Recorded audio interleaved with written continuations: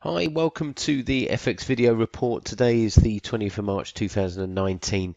We're going to be looking at the cross, Euro Sterling cross. We're going to look at two different time frames and actually two different scenarios for this major currency pair. Now, the first time frame is the monthly chart. Here we can see a bullish Elliott wave count to the upside, completing around about 93, the figure.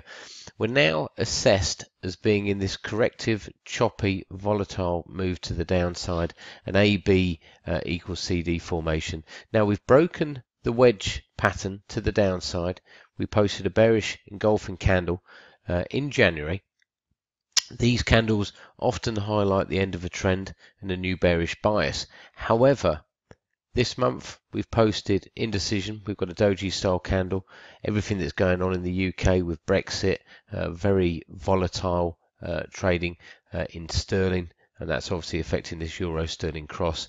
Now there's reverse trendline resistance from this wedge breakout at 88.47, and that's quite an important level. To the downside, the measured move target for this wedge breakout is around about 83.10. So this time frame would highlight that the bias is still bearish, but that the scope for a corrective rally possibly to sell into. Now if we go to the daily chart, that mixed and volatile trading, and it's just going to show how many days of mixed and volatile trading. We had 38 days of mixed and volatile trading, has formed a bullish ending wedge pattern. Now for the last 1, 2, 3, 4, 5, for the last 5 days we've seen inside soldiers or inside Arami candles. They also highlight indecision.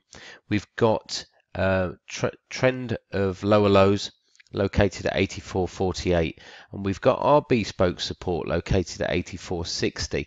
so we're looking for limited selling at the moment in euro sterling, but only as a corrective rally. So the actual measured move target for a breakout of this wedge formation is at 88.38, and that's obviously extremely close to that monthly reverse trendline resistance level.